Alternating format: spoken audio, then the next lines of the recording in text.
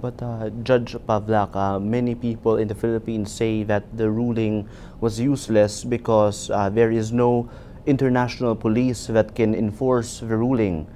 As a judge, how would you respond to these kinds of No, I feedback? respond the same way as you can respond to international law. International law is different from internal law.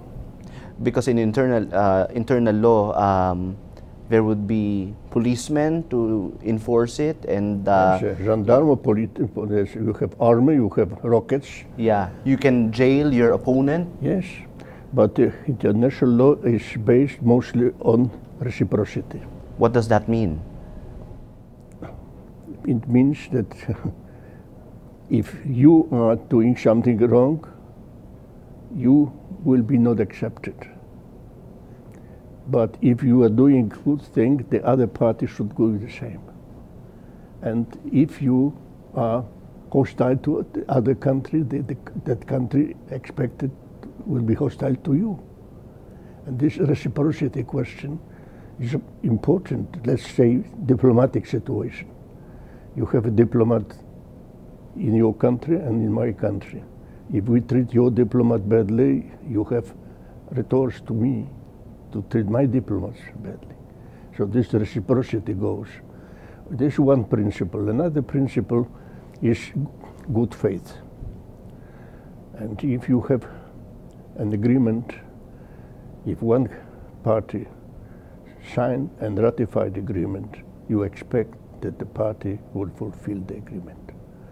If you have UNCLOS, United Nations Convention of the Sea, on the law of the sea, and all partners accepted the same rules, and we expect that the party will follow the rules. There's no privileged country. There's no privileged state. Each party to the United Nations Convention on the Law of the Sea has same rights and same obligations. And that's why this is reciprocity. This is a balance of interest. Once you sign this, you negotiated this, you signed it, you ratified it, you have to fulfill it. There's no other way. So I mentioned in my intervention today about cases where you have people who studied this issue. Many states don't comply with the verdicts and awards of the tribunals. Mm-hmm. And some are fulfilling step by step, and some are full, but they are protecting their prestige. So they don't admit that they do it, but they do it. As I mentioned, Russia, it was mentioned by someone, with this case between Netherlands and Russia about this Greenpeace ship there. Mm-hmm. They arrested ship, Russians, arrested the crew, mm-hmm. arrested the Greenpeace people. They didn't recognize the award, but step by step they released ship, they released the arrested people and crew. So in a matter of fact, they didn't accept this, but they accepted the merits of the situation.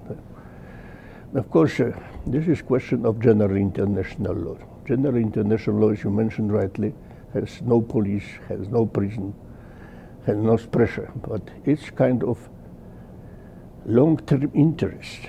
I think it's better to have, for one country with another country, friends than enemies. Because this is reciprocity. If you will be unfriendly to me, I'll be paying the same. I'll be unfriendly to you. And for the long run, I think the economic interest, security interest will prevail. And there's a Corfu case, 70 years, no more, 85 years old. And finally, Albania recognized these payments which they have to cover for Great Britain.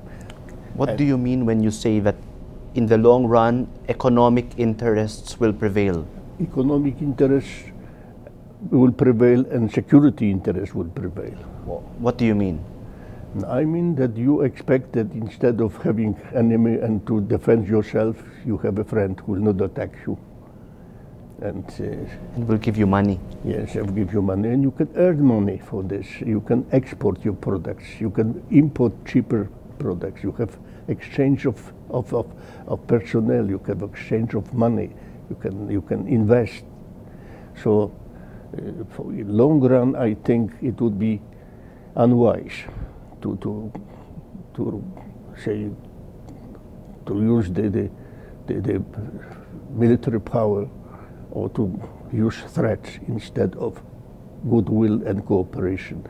But I think the most important is good faith, because once you sign an agreement like UNCLOS, all parties should fulfill the obligations which are there, and be entitled not only to have a good document, but to have your interests protected.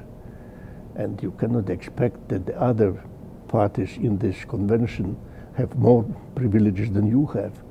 Otherwise, everybody will be not equal. Yeah, but China is more powerful militarily and economically, and they can always say that, we are richer than you, so you have that ruling, but we have the money, we have the arms. This is a question of big power policy. So this is a subjective approach to this. I understand and I respect Chinese interests. I admire this country for this culture, for the productivity and position in the world, but also expect that China will be dealing with the neighbors, and not only neighbors, based on the law, not on their own interests only. Because they are equal to others. And I think this equality will be the basis for cooperation. Otherwise, in the United Nations, every small country, being the United States, China, or Russia, or Palau, or Malta, have the one voice and one vote. Security Council has more responsibility. Members of the permanent members has more responsibility. But otherwise, every state is equal.